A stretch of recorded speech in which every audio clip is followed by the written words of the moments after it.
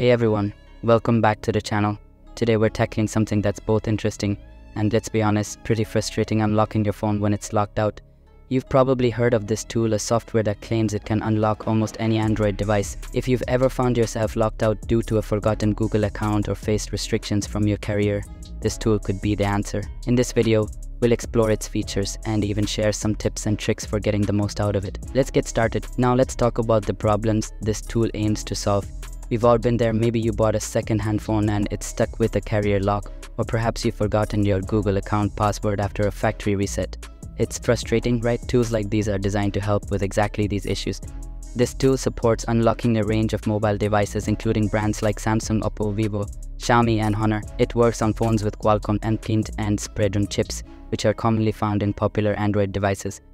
A major highlight is its simplicity. You don't need to be a tech expert to use it. After downloading, the tool's built-in driver manager handles everything, so there's no need to search for separate drivers online. This ease of use appeals to both casual users and mobile repair professionals. Many tools require you to input your credit card details even for a trial, which can feel risky. The fact that this tool doesn't ask for this information makes it feel like a low-pressure option. You can download it, dive into its features, which serves as a fantastic opportunity for users to engage with the software without the pressure of an upfront payment. One of the most appealing aspects of this trial is that it doesn't require users to enter credit card details to take full advantage of the 15-day free trial of the tool. Here are several strategies that can enhance your experience and maximize your understanding of the software. Start by thoroughly exploring the software's features. Familiarize yourself with the interface, tools available, and specific functionalities. Look for any tutorials or user guides that might be included, as these can provide insights into how to effectively use the tool. It's beneficial to test the tool on different devices.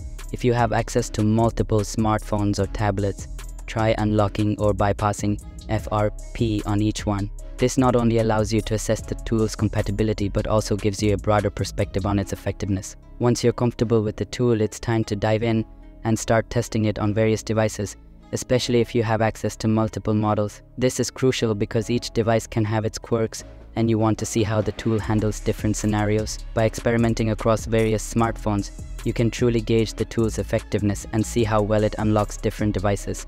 As you explore its features, pay special attention to the key functionalities, like unlocking devices and bypassing FRP locks. It's not just about hitting buttons and hoping for the best. You want to assess how smooth the process is. Are there any hiccups or delays? Is the software user-friendly? These factors will give you insights into how intuitive the tool really is. It's also a great idea to keep a log of your experiences. Jot down any challenges you face and note how effectively the tool addresses your needs. Did it work seamlessly, or did you run into some bumps along the way? This record will be invaluable, especially if you want to troubleshoot later or seek help from online communities. Ultimately, this hands-on testing isn't just about the trial period, it's about understanding the tool's real-world performance. By the end of the 15 days, you want to walk away not only with a clear picture of the Evo tool's capabilities, but also with the confidence to decide whether it's worth your investment for the long term. The goal is to ensure that you feel empowered and informed about your options moving forward, and don't forget to subscribe for more fixes and tips just like this. Thanks for watching, and I'll see you in the next one.